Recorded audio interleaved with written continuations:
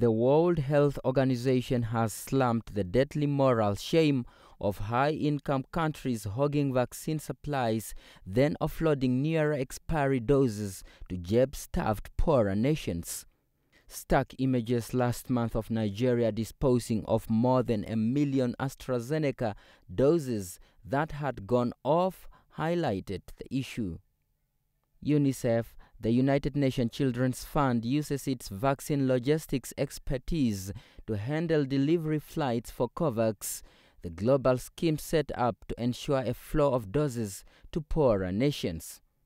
UNICEF's Supply Division Director, Etleva Kadili, told a European Parliament committee that in December they had almost more than 100 million doses that have been refused because of countries' capacities.